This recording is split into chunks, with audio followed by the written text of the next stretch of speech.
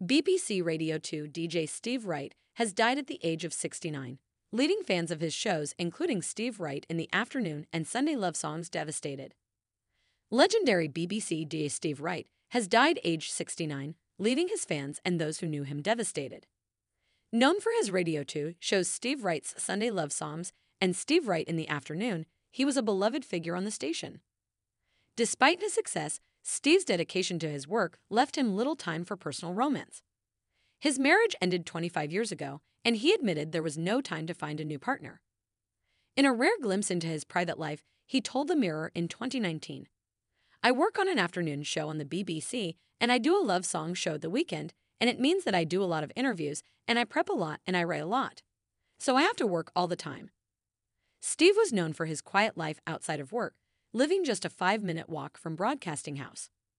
Despite being a regular presenter on Top of the Pops in the 1980s, he never sought further television fame, allowing him more privacy than most BBC stars.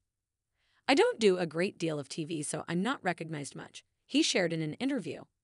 He lived with his daughter Lucy, and his son Tom was nearby.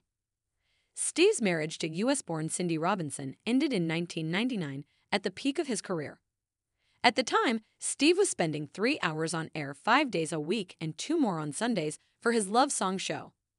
In 2022, after 23 years, his weekday afternoon slot was cut in a major schedule change. "Sometimes people don't want you," Steve admitted as he left the BBC studios, but confirmed he would continue working at Radio 2. "I've been offered loads of stuff at the BBC, and I'm staying at Radio 2.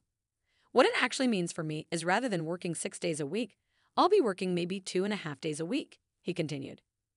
In 2019, Steve was named the BBC's 5th highest earning presenter, earning between £465,000 and £469,000 in 2018 to 19.